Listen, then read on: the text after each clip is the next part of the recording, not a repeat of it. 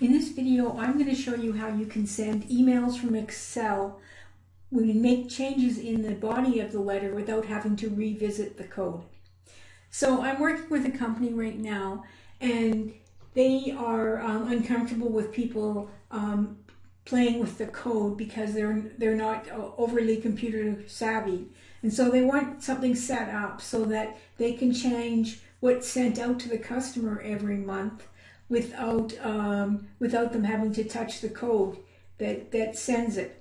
And so I have me and Mickey Mouse and Fred Flintstone as my email addresses on this list. But on sheet 2, this is where you enter the subject, the deals happening in May. This is the second line. I want to test. This is where I'm testing to show you that it doesn't matter how it's formatted here. It's just going to come out as one line in the next one. And then the line 2 is this is a special deal happening in May. And then line 3 is Joyce is away on leave. Please contact Robert. So these are things that could be changed in a basic template every month, and nobody needs to touch the code.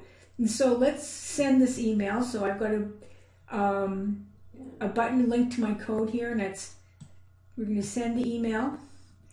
And so there we have, and so here's Fred Flintstones. And so the subject, whatever we put here is this is a deals happening in May. And then further down it says this is line 2, this is the special deals happening in May. And then this is where I was testing, I was showing you that I want to test something, whether all the data, how it'll have the same format as it appears in the email. So everything you put in one cell is going to appear in one line. And then the last thing is we put at the bottom of here that Joyce is away on leave. So Joyce is away on leave, please contact Robert. Now, this is just a basic email that I send out myself.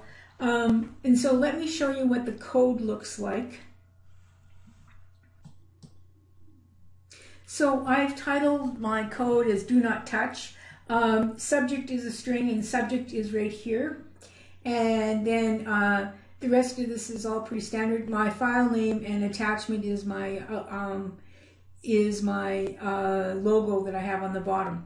Now I've defined subject as sheet 2, which this is cells 2, 3. So this is second row, third column. And then the same thing with stuff and stuff 1 and stuff 2. Now the name comes from the sheet 1 next to the email address. And so then we start the body and say hello, and then whatever the name is there. And this is just a generic thing that's going to, what's new that's happening this month, so it's this doesn't change.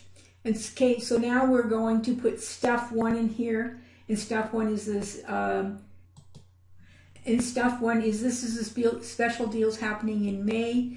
And then we go down and just straight stuff 2 is Joyce is away, please contact Robert. And so you can see that whatever you put in here is going to appear on your email, and you're good to go. Okay, so now let me show you what happens when you change the code or change these things. So let's so without them visiting the code, they can say special happening days or happenings in June.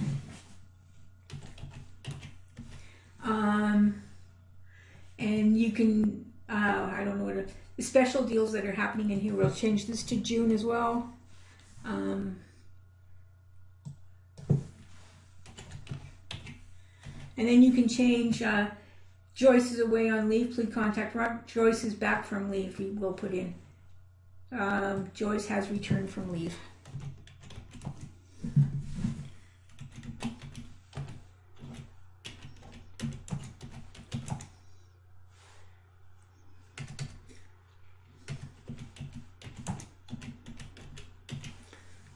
Okay, so now what you do is you send email again.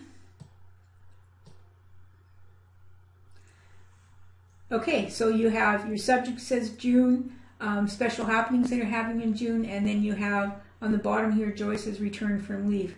So you could put in as many lines as you wanted to appear and change without anybody touching the code. I will, of course, include the code in the description of my video. Please subscribe.